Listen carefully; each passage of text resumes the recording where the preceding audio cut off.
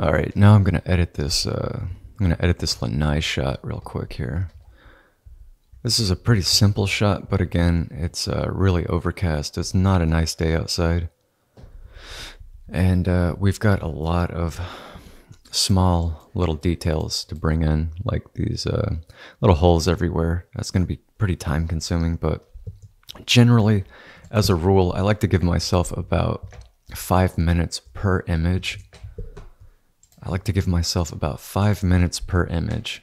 And even though I usually don't come close to that, if you give yourself a deadline or a timeline to work in, you'll typically be able to accomplish the job faster, right? If you're just more relaxed and you're not really focused on time management, it's easier to waste time and not take it as serious as you should.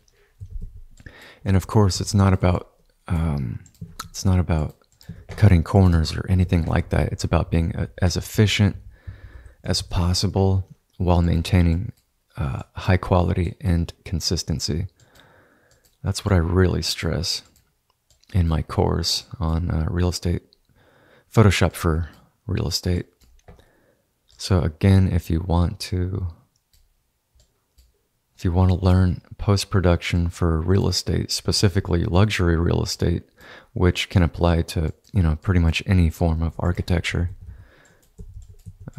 low-end real estate, high-end real estate, or just architecture, city photography, whatever you want, all the techniques apply across the board to pretty much anything. If you want to learn that stuff kind of from beginning to end to see basic workflows all the way up to advanced workflows, I would definitely consider checking out my course right now on Teachable. And yeah, I gotta shill that right now, so links are going to be in the description or comments. In that course, I take my time and show you exactly what I'm doing, but right now I'm just going through these raw images and trying to see if there's any others that I want to include in my PSD right now. I think for now I'm just gonna kind of go with these. I've got this base that doesn't have a flash, and then I'm using this flash-based raw image to bring in. I'm just gonna paint this in.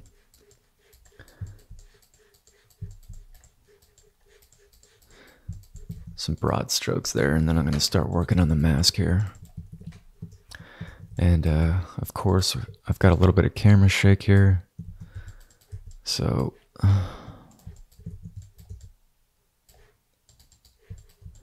come in here and just try and adjust this pixel by pixel, move into another area and see if it affected it negatively in another area. Sometimes you'll adjust the camera shake on the left hand side, and then on the right hand side it's all messed up, I don't use the auto align function in Photoshop because it's kind of hit or miss.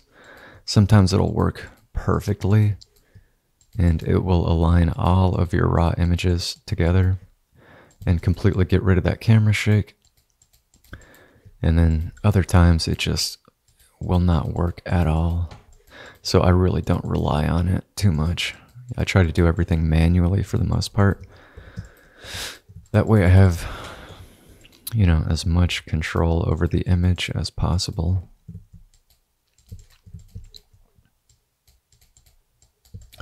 And again, this is a great example of why you need an editor, It's a great example of why you need to have professionals doing each job. You've got a professional a professional photographer, and you've got an editor, and you've got somebody to deal with customer service as well. You don't want to have the editors or post-production artists have to stop working on images to handle phone calls or emails. Everybody wants a small operation, but if you really want to grow and expand your business, you're going to have to start utilizing other people. Most of these quote unquote photography companies are just one person, and it's really not a company, because they're not doing the job that's needed, and the job to get the results needed, to get the proper results, you need multiple professionals to really bring it all together. You need several people. You can keep the overhead low. You don't need to rent out a photography space or something, so people can walk in. You don't need any of that. It's, most things are done by word of mouth. You can always do advertising and stuff like that, but everybody wants their operation to be lean financially. And that's great, but just don't cut the corners. Don't cut those necessary corners that you really do need to have to produce those professional results that are going to get you in the magazines, that are going to get you featured in real estate magazines in your city or town, or some nationwide architecture magazine, or whatever. That's always a cool feeling, to have your work featured in big publications, and you never know what photos are going to be used, right? You might think you're just doing another job for an agent, and then 5 or 6 months later, you find out that those photos you took and produced were placed in some kind of real estate magazine or something that a lot of people are going to see. And your name is going to be all over it. So always aim for consistency. Always aim for great results, Whether you're the editor or the photographer, you should everybody should be on the same page. It's pretty automated when it comes to this, real estate photography in general. It doesn't require a ton of communication between each other.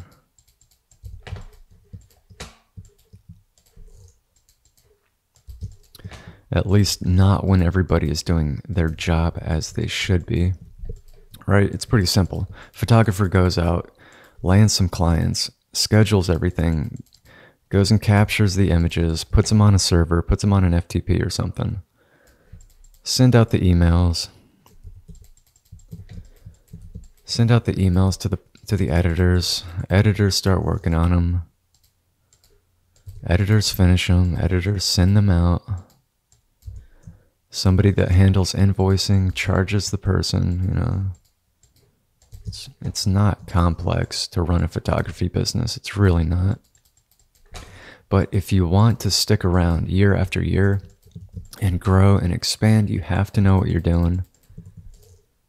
Everybody calls themselves a photographer these days, and they're really not. They really are not photographers. They know very little about photography, proper framing, composition. All they did was see something that looked pretty easy to get into, and they went out and spent $3,000 on some hardware, some cameras, some lenses. And, a couple weeks later, they're calling themselves a photographer, It's kind of a joke.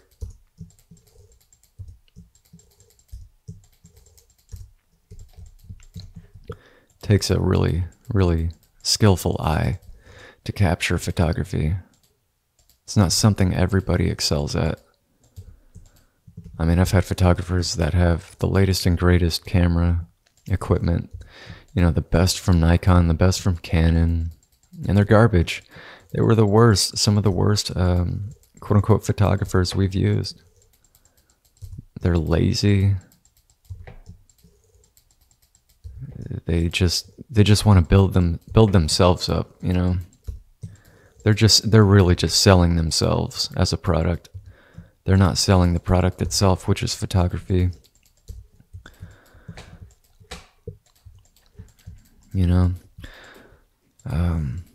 I'm actually going to come in here, though. I'm going to select this whole area right here. And these down here, this is what I was talking about. That was going to be time consuming. Again, you think a photographer wants to do this? No, a photographer is going to want to go out and take their photos, and that's it. Photographer's not dealing with this. Nobody wants to deal with problems like this. You know, if you're just throwing stuff together in Lightroom, anybody can do that. Not everybody has the eye for this. Not everybody has the patience to put all this together, to remove all the flaws. I mean, it can be so tedious and time consuming to edit photos. You know, I've had images where it's taken like an hour and a half just to do one because of problems like this that I'm looking at right here.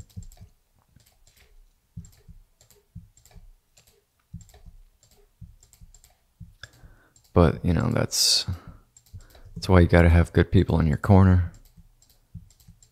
You got to hire good people that actually care about the work that they produce. Not just somebody that's looking for a paycheck, right? That person's probably not going to put out the best results. You know, it's important not to be married to your work, but at the same time, it's important that you try to achieve a high quality every time, every single time, right? And trust me, that's not going to go unnoticed. If you're an editor or you're a post-production artist, the company that you're working for, the photographers that you're working with, they're going to see that. Trust me. If they care about their work and they're looking over the images, analyzing them once you've edited the photos, they're going to see just how much effort it took to put into those photos to get the results that you got, right? Because the photographers are the ones that are capturing the images, and they're the ones going back to their house at night after the day is done, looking at the images, putting them in folders, and analyzing them. You know, the photographers, if they care, they'll see the fact that it's going to be difficult to edit those images, especially if it was like cloudy outside, or if it had a ton of problems like this one does. You know, my photographer always sees the work that I put into these images. We've been doing this for over 13 years together, and good work, it does not go unnoticed. If you work with good people that, care about others, they'll see what you did. And they will definitely appreciate it. And that goes a long way. That's going to help your career as an editor, as a post-production artist. It's going to help the company grow. It's going to make the real estate agents look great. And again, it's kind of this cycle, right? If you can make the photographer look good, the photographer is going to get more work. The more work the photographer gets, the more work you're going to get, But as an editor, the problem that comes into play when you keep getting more and more work and expanding as a company is you can only edit so many photos each day. You can only spend so much time editing photos and stuff like that,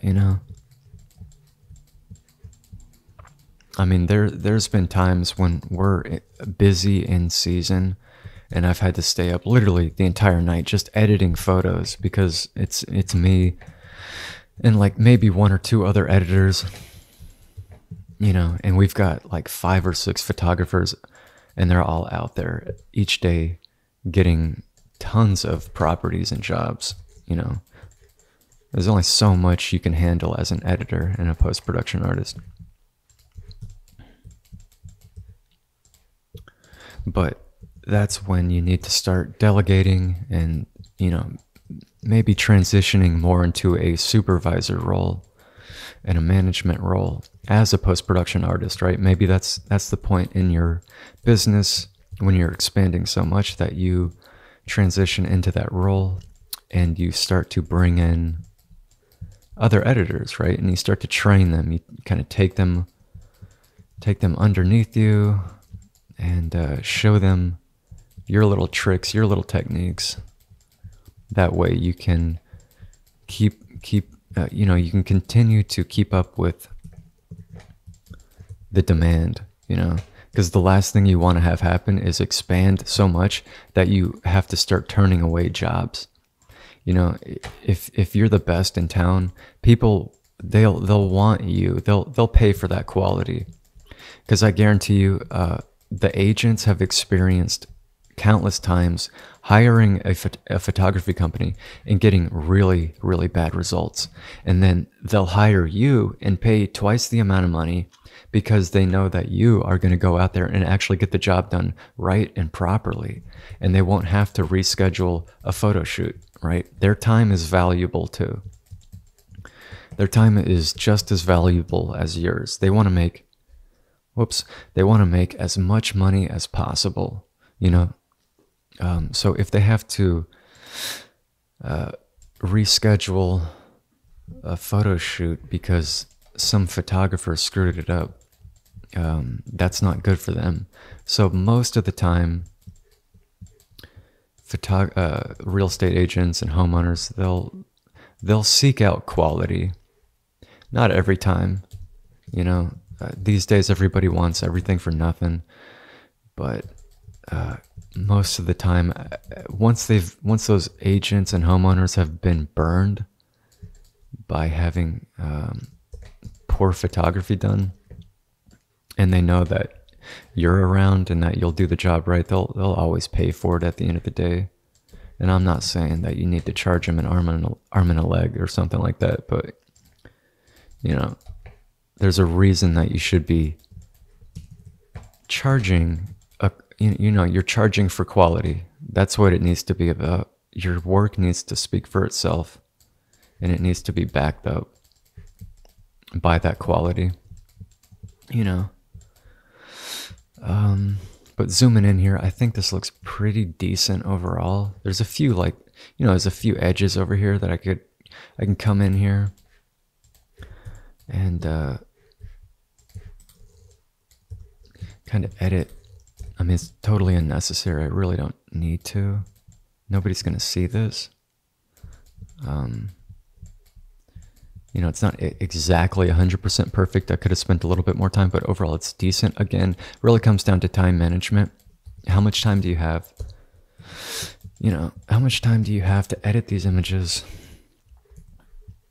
and get them to the point where they need to be, to where it's acceptable, and good enough for client delivery and stuff like that. But overall, I think this looks pretty good, all things considered. Maybe just come in here and clean up these little spots. Remove that little crack. That doesn't look good to me. And again, nobody's going to see this, especially if the agents are looking at this on a virtual tour, on a website. They'll look at it from like this distance. They're not going to zoom in here on a 6K resolution photo and say, oh boy, what is this little spot right here? It's just not going to happen. But always try and clean up as much as you can. Make sure you don't have soft images. Make sure that they're nice, sharp, and crisp. But, right now I think that looks pretty decent. And I'll do a review on this image, before I actually send this out to the client. I always take a look at my photos and, make any necessary adjustments prior to client delivery to make sure that, I ticked off all the boxes. Is it bright? Is it even? Does it have the right amount of contrast? Does it have a good color balance and white balance? Have I done a good job bringing out the furniture and the little furnishings and decorations in the image? All that stuff, kind of go over it with a fine-tooth comb. But right now, I think this image looks pretty decent.